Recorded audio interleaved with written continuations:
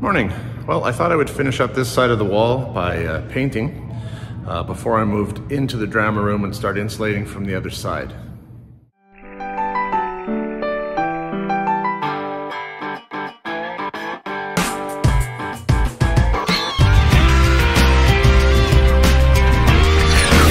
Buckle up for safety as I give you a day in the life of online. No, not online. I'm actually there. Facilities maintenance. And to do the job, I could brush it on, I could roll it on, but I'm going to elect to spray it because there are a lot of little nooks and crannies that brushing and rolling would take a lot more time. And I think the quickest way to do this will be to spray it. And I think I have enough paint. I've got about 3/4 of a gallon of the paint that I need. I've added a little bit of water to thin it down just a bit because this latex paint is pretty thick otherwise to blow through a sprayer. I think I've got a good consistency here, and I was wondering at first, or thinking that I might not have enough paint. But when you think about it, all I'm actually painting, because it's just that strip up there, right? All I'm actually painting is one sheet of drywall, one 4x8 sheet. It's just stretched out over a long distance. So 3/4 of a gallon should be enough. Now I do have another half a can or half a 5-gallon pail over at the elementary school that I could use, but I'm gonna live on the edge. I'm gonna take a chance and hit it with some paint right now and hope that I make it to the end.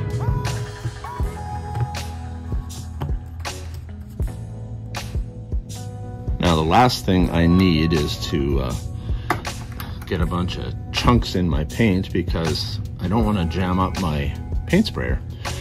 So I've stirred the paint well. I've dropped in basically a screened spout that will filter out any chunks. And make sure the bucket that you're transferring things into is clean as well. Yeah, because that is running through a screen, it's going to be a slow pour.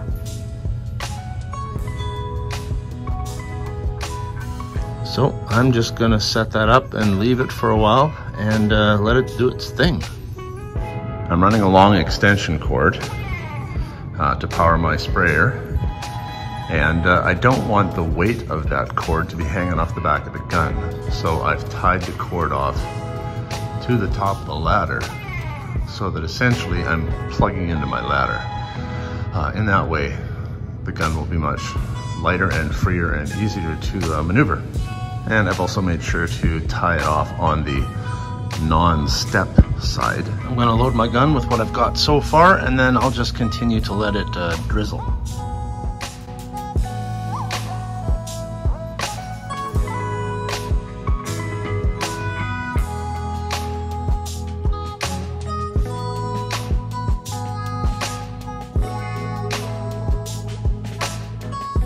Yeah, definitely gonna need more than what I've got out of here so far.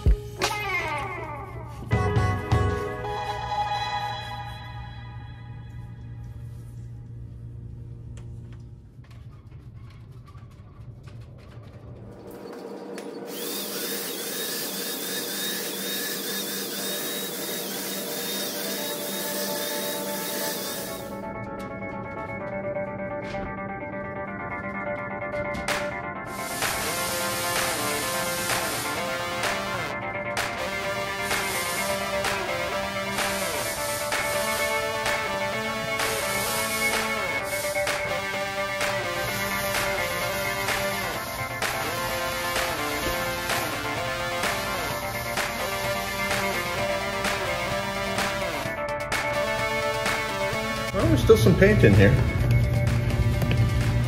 so I'll keep going.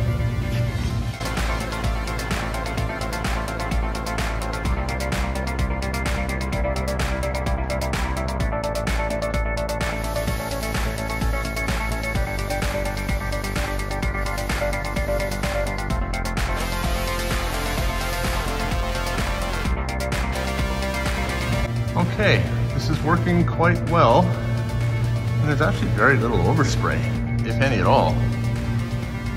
I covered Eric's iPad here on the wall just to make sure it wouldn't get paint on it, and probably didn't even need to do that.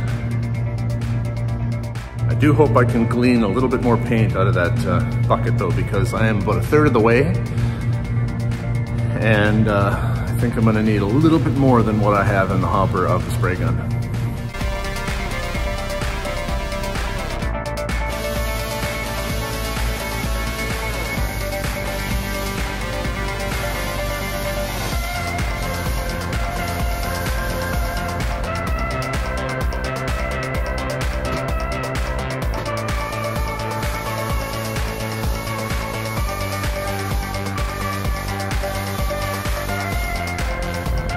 In case anybody's wondering, I'm just using a basic Wagner spray gun that I bought on sale a couple years ago.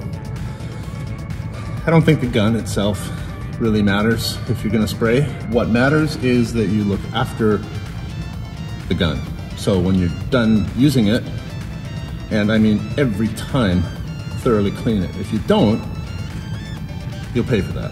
You'll have to basically take everything apart, and you might get it working again, but if you let the paint dry in the gun, you might as well just go out and buy a new gun.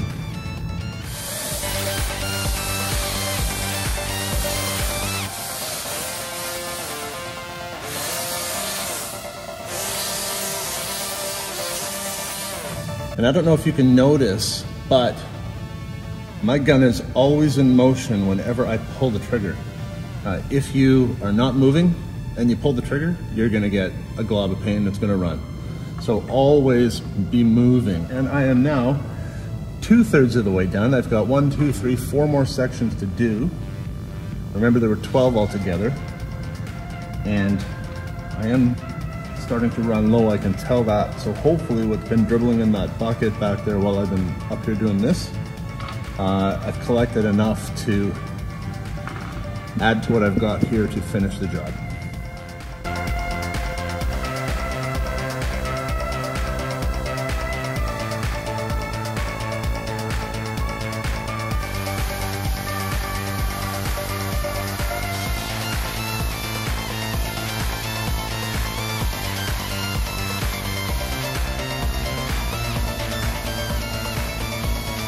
Wow, we made it. There was enough paint to just get the job done.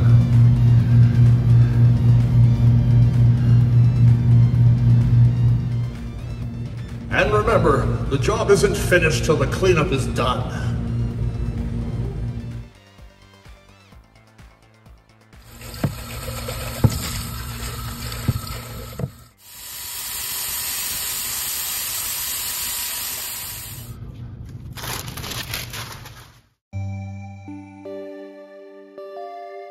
How's this for a bird's eye view? So obviously I'm back in the drama room, and I'm on the other side of the wall from where I was installing that drywall firebreak over here. However, this is not the back side of the drywall. This is a steel beam that all the roof trusses connect to. I think from a fire protection, fire stop status, we are now good with the 5/8 drywall, completely sealing everything up. So now this is just an effort to do what I can to try and minimize as much sound transfer as well. And because I can't effectively get into this cavity, let me turn my light on my phone so you can see how narrow that access is at this point. There. You see that? I can't even fit my finger in there. Like it tapers down to less than 1/4 of an inch here there's about ½ an inch of space that I can just barely fit my fingertip through.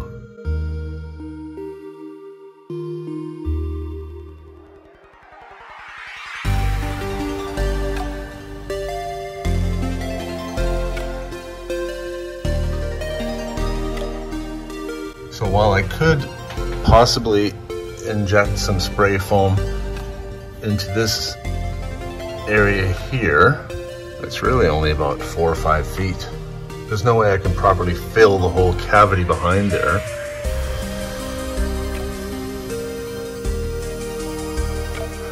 On the other hand, if I get hungry while I'm up here,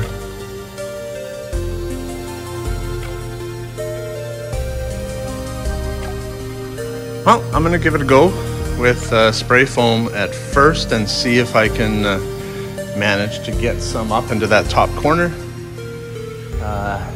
and fill the void where it's accessible.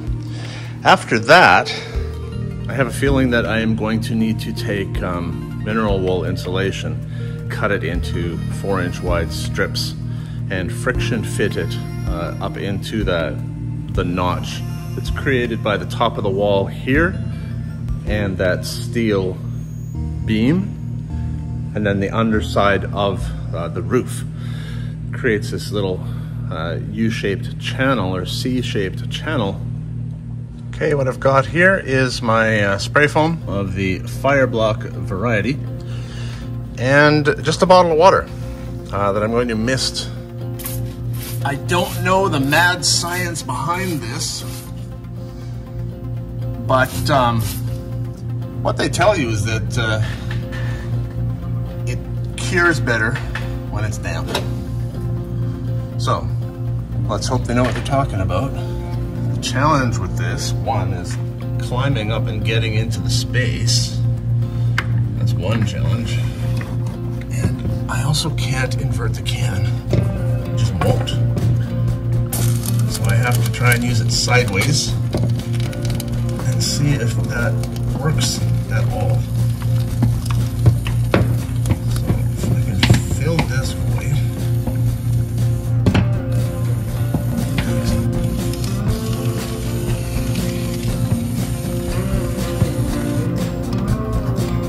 That might work. So much is in the way up here. I can't get in. Hold on. I have to stick my hand on the other side of the cables and then pass it to myself. Maybe the trick is to not try and go too heavy.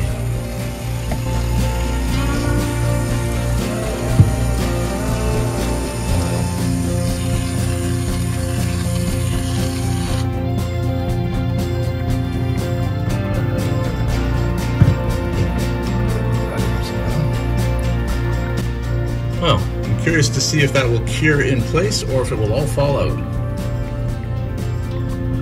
we'll give it a little something to stand on here to help hold it up.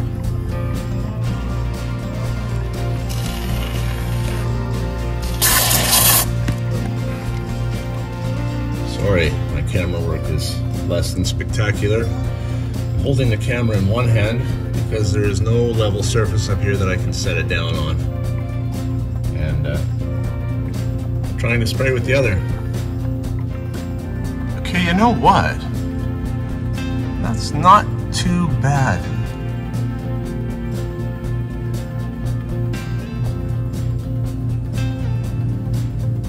This might work. I've used spray foam before, and I will say that a little mist of water definitely helps the product stick to the surface.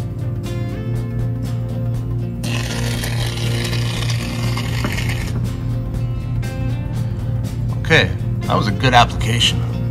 That was very satisfying. If I'm able to do this all the way along, and the test will be come back in half an hour and see if it's all fallen out. But if I'm able to do this all the way along, that will that'll work well. And afterwards, I'll just buy a little shaker can of flat black paint and give it a quick dusting of flat black to hide it. This could work. Well, that's really unfortunate that that fell off while I was climbing down the ladder.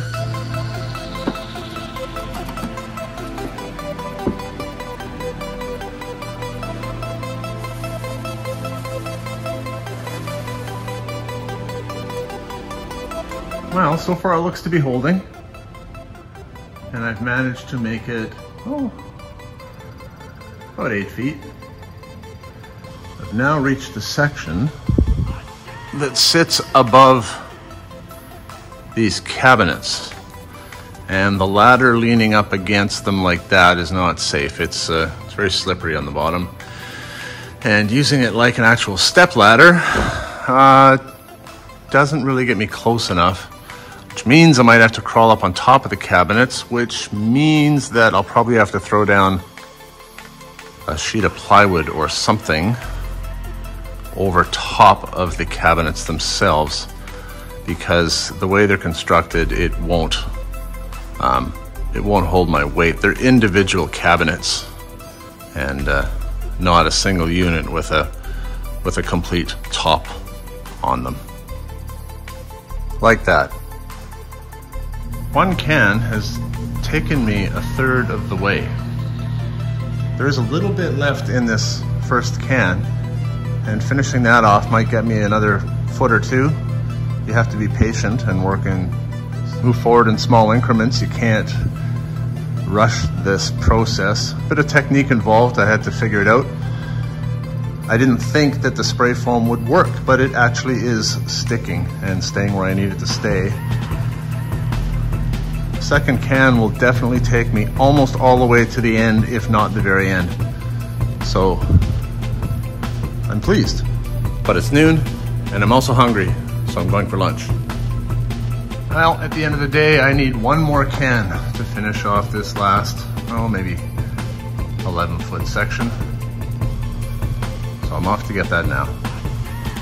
Before I go, I want to do a test shot of some flat black paint on that piece of cured foam.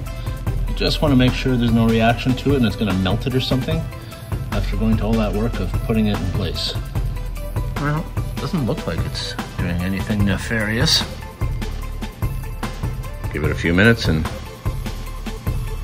let time tell.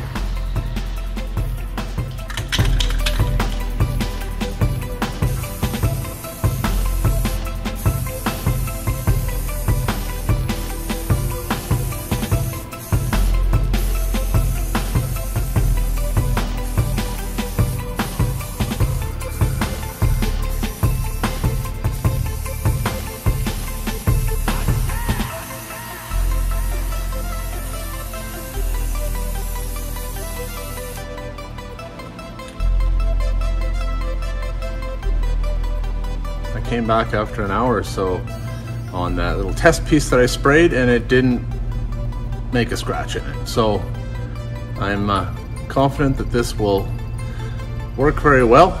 It's glossy right now, as you can see, but it'll dry flat.